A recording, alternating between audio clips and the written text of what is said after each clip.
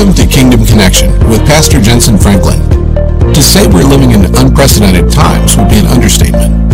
A global pandemic, uncertainty and upheaval, clamor and chaos. I want to talk about Satan's master man. And this is found in the book of Revelation, chapter 13, and I'll begin reading with the 11th verse. Then I saw another beast coming up out of the earth. He had 2 horns, and like a lamb, he spoke like a dragon. It's an interesting phrase. I'll refer to it in just a moment. And he exercises all the authority of the beast in his presence, and causes the earth and those who dwell in it to worship the first beast, whose deadly wound was healed. Notice that. Whose deadly wound was healed. Verse 13. He performs great signs so that even he makes fire come down from heaven on the earth in the sight of men. He deceives, there it is again, those who dwell on the earth by the signs which he has been granted to do in the sight of the beast, telling those who dwell on the earth to make an image of the beast who was wounded by the sword and lived. And he's granted the power to give breath to the image of the beast, and the image of the beast should both speak and cause as many as would not worship the image of the beast to be killed. This is very important, verse 16. He causes all men, both small and great, rich and poor, free and slave, to receive a mark on their right hand or on their foreheads, and that no one may buy or sell except one who has the mark of the name of the beast or the number of his name. Here is wisdom. Let him who has understanding calculate the numbers of the beast, for it is the number of a man. His number is 666. And I'll stop reading there for the sake of time, but we will refer to many other Bible verses. You see, the Bible is very, very clear. Standing in the shadows of history is a man. This is in the Old Testament, and it comes to light in the New Testament. Prophecies, all of them saying the same thing, that there is coming out of the shadows of history a man known as the Antichrist. Some of his names that are given in Scripture are, as you heard in this text, the beast. One of the other names that's given to him a lot is the man of sin. One translation says the man, and one of the main names that he's given is the man of lawlessness, the son of perdition, the little horn. Many of these names are given, and notice that in Revelation 17 and verse 5, something happens. How does he come? Where does he come from? Well, the Bible talks about in the book of Revelation that the sea is seething, that there is social agitation that he will arise out of. The sea represents the multitudes of people of the earth. And the Scripture clearly predicts that Satan's Superman is coming up out of troubled waters. And when the Bible refers to the waters, and I don't have time to break this all down, but it is very easily proven what I'm saying, that is a direct reference to social agitation. That nation or ethnic group, one translation says, race against race, social agitation will be taking place, not only in one nation, but worldwide. There will be all of this unrest. It's like the Bible said, the wicked are like a troubled sea, and the muck and the mire is being brought up. And that is exactly what is taking place in our world today. The nations of the world and the masses of the seas of people of the world are troubled like a sea, and the muck and the mire are coming up in our society. And the Bible clearly warns that out of that social agitation and that troubled sea of humanity, he said, I saw, notice what he said, I saw a beast. I saw a beast. So I want you to see with me for just a few moments some of the things that the Bible teaches about the beast, Satan's Superman, Satan's master man. You see, the devil always mimics God. We have God the Father, God the Son, and God the Holy Spirit. And Satan has the dragon. Separate from the dragon is the beast. And separate from the beast is the false prophet. The dragon is a reference to Satan. The beast is a reference to the Antichrist. And the false prophet is like the Holy Spirit is for Jesus. The false prophet that will come, because Revelation 16 and 13 said, I saw out of the sea come 3 frogs. And this is, again, this is a prophecy of these 3 spirits that will come, Satan, the beast, and the false prophet. Satan will be a servant. There will come a servant of Satan. The Antichrist will be a servant of Satan. He will be Satan in skin, if you can imagine such a thing. Just as Jesus was God in skin, Satan will show up on planet Earth in skin. And notice that he said that he would have the breath of a dragon. He's got dragon's breath. In other words, he speaks, and when he speaks as a dragon, he is a master liar. That much of the damage that the Antichrist will do will be to deceive with powerful, persuasive words. He will tell the nations of the world lies. The beast is the name that he is given. Evolutionists like to tell us that man came from beast. But no, we didn't come from beast. We came from God. But this world is headed for a beast. A man that is indescribably wicked. A man that is hideously handsome. A man that is brilliantly able. A man who has the heart of a beast. He will be persuasive and very much a powerful leader and a powerful presence, and he will be able to sway the world. This man that is known as the Antichrist, we're told the sea represents the world and the wicked like the sea. And out of that social agitation, he will arise. When the world begins to just almost come apart, it feels like it's just teetering on destruction. Out of that social unrest will come the Antichrist. We're already seeing that spirit.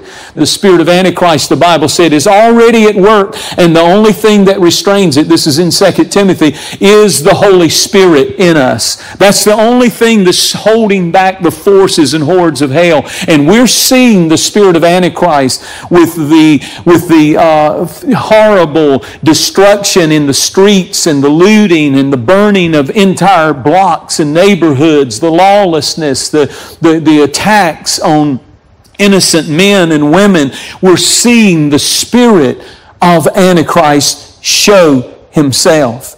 And then we know that the Bible talks about the nation of Russia and how that they will play a major role. And Russia in the book of Ezekiel is a bear. And one of the emblems of Russia is the bear. And the only thing worse than a bear, a big mean bear, is a wounded bear. And Russia is a wounded bear right now because their economy is failing. There's so much corruption up top that the wealth is not reaching the people, and there is tremendous unrest, and it's a very agitated bear, the old Russian bear.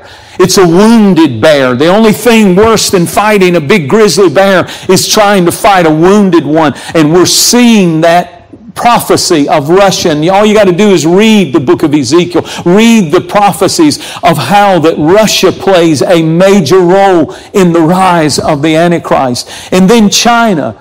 Now we see China, and again, this is not a word against the race of people. They're precious people. We're all the same. But it's evil, demonic powers that control the governments and evil spirits are empowering some of these government leaders, many of them. Plagues erupting all over the world, and the world is being turned into a seething sea of unrest. And out of that will come this one called the son of Satan, the devil, like father, like son. Just like Jesus said, if you have seen me, you have seen the Father. The Antichrist will say, if you've seen me, you have seen my father, Satan, like father, like son. The Bible in Daniel's vision talks about an image that had the face of a lion, and this is goes through the book of Revelation also, that has the face of a lion and a bear and a leopard and a dragon. It has the lion's characteristics of a stately walk of a lion, but teeth that shred.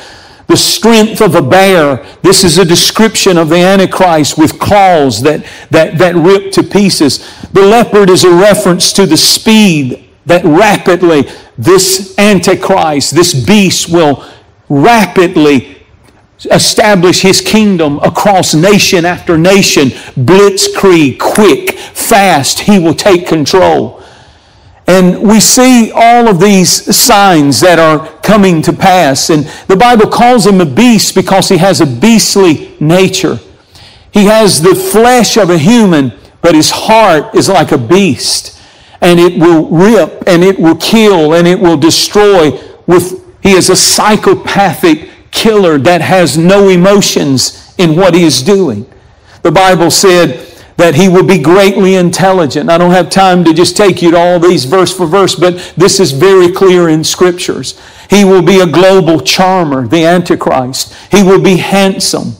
And there's something interesting that we read in this verse. It said that he will be wounded. This is in verse 14 of Revelation 13. And he will dwell on the earth. And it says, and he will be wounded and in the head. And I just thought, there it is in verse 12 actually, whose deadly wound was healed. So something is going to happen to the Antichrist when he comes on the scene. There will be 3 years of peace. There will be 3 years of prosperity. There will be 3.5 years of incredible wealth and blessing, and people will be just amazed at how wonderful the world is doing. And in the middle of that, he will be wounded in the head. And then he will come back to life. This is interesting because it sounds like an imitation of the resurrection. And I wonder with cloning now, and it's just a fact, you can check it out, that in many nations that don't have laws like we have, they're not only cloning animals, but they're cloning human beings. And they are close to, if not already, secretly, probably close to cloning human beings completely.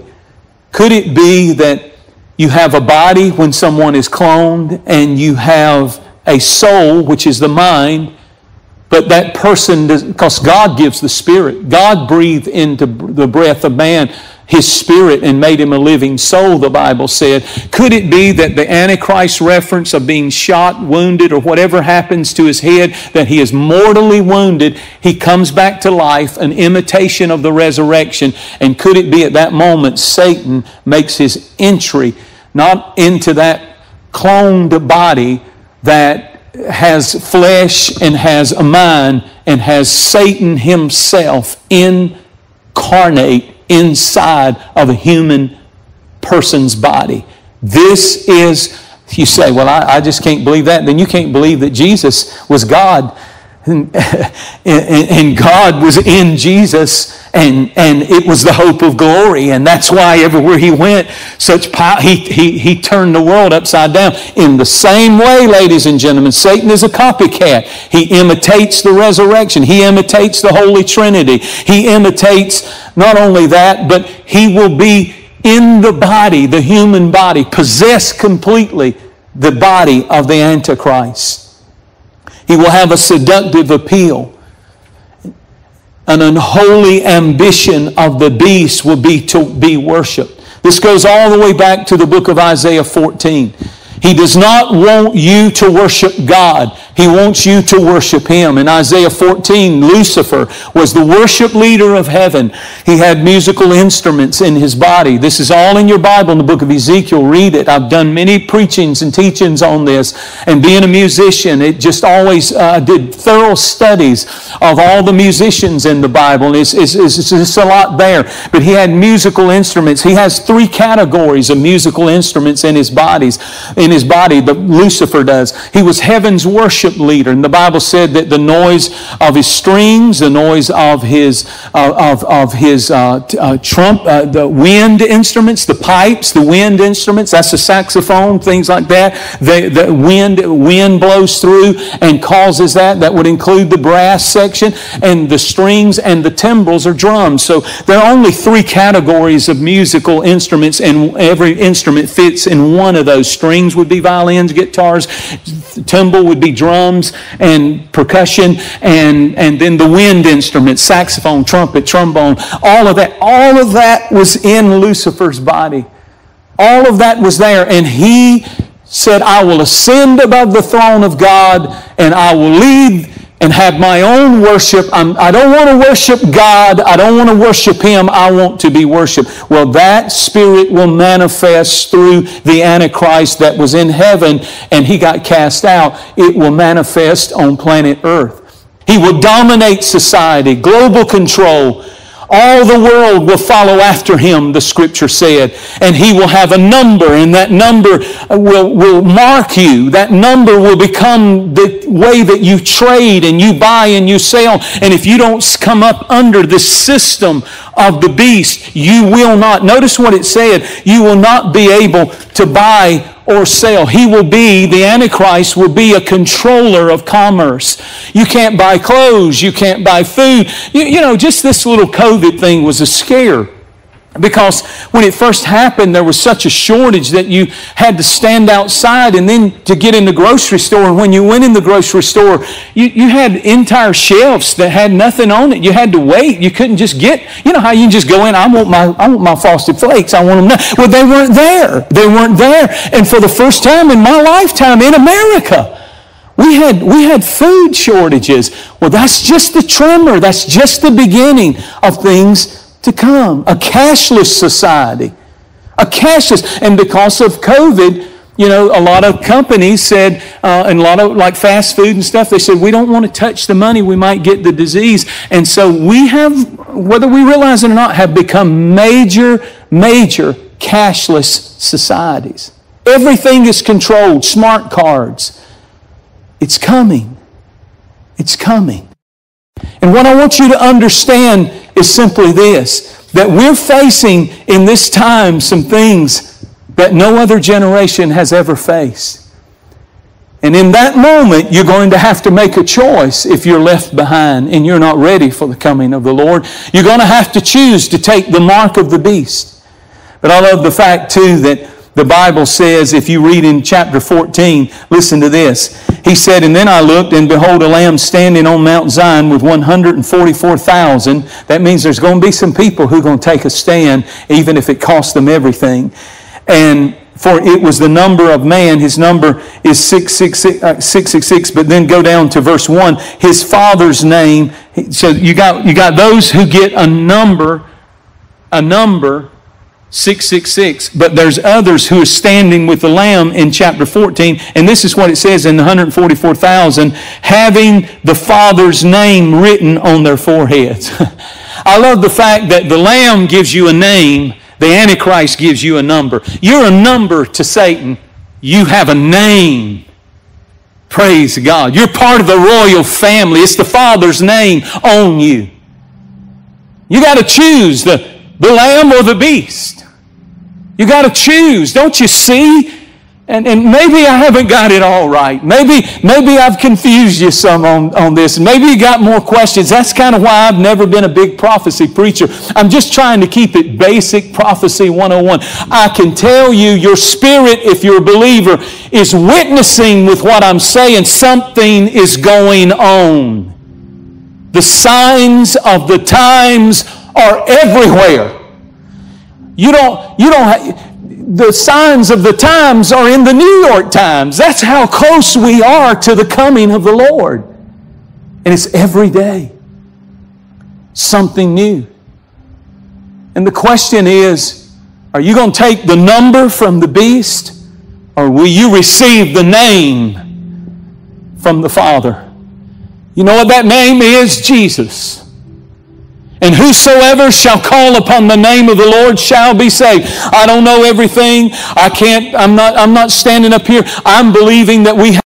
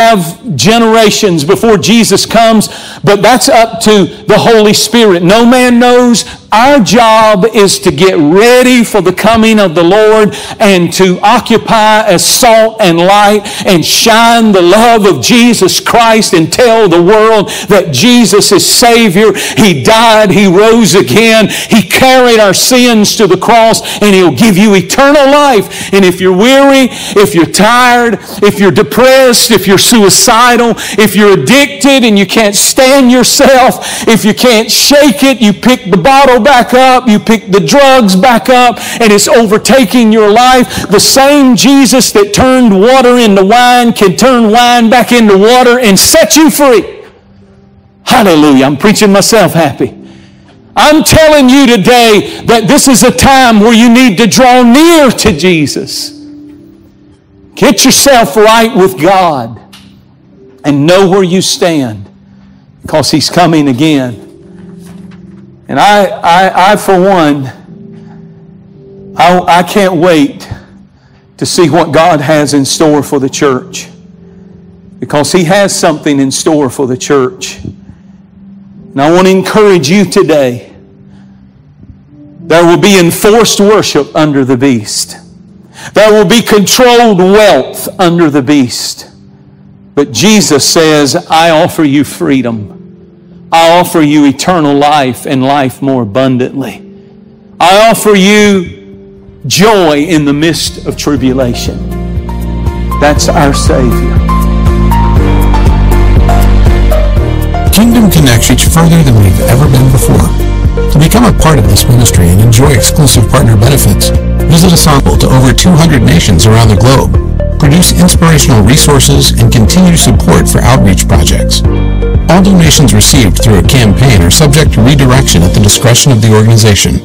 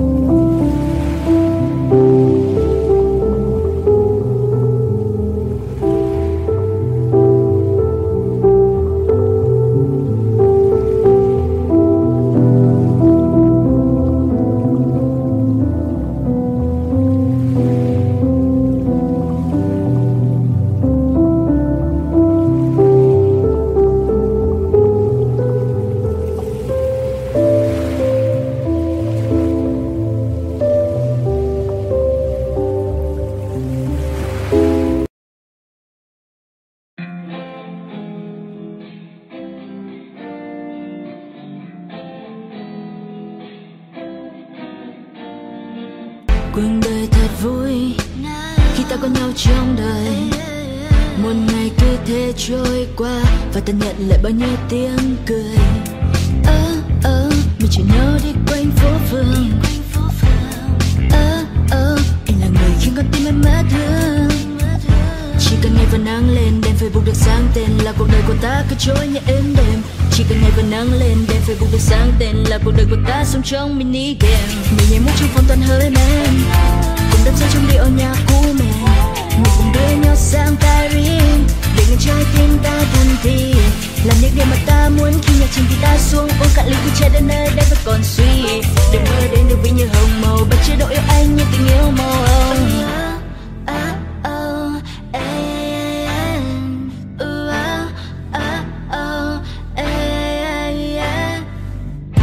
Anh như là con thuyền, em như là đắm chìm. Anh như là cơn nghiện, làm con tim em yêu đến phát điên. Mình chở nhau đi quanh phố phường. Anh là người khiến con tim em mất thương. Chỉ cần ngày và nắng lên, đèn Facebook được sáng tên là cuộc đời của ta cứ trôi như êm đềm. Chỉ cần ngày và nắng lên, đèn Facebook được sáng tên là cuộc đời của ta sống trong mini game. Mình nhảy múa trong phòng toàn hơi men, cùng đắm say trong điệu nhạc của mình. Mình cùng đưa nhau sang Paris để ngân trái tim ta thân thì làm những điều mà ta muốn khi nhạc trình thì ta xuống uống cạn ly khi trái đến nơi đây vẫn còn suy.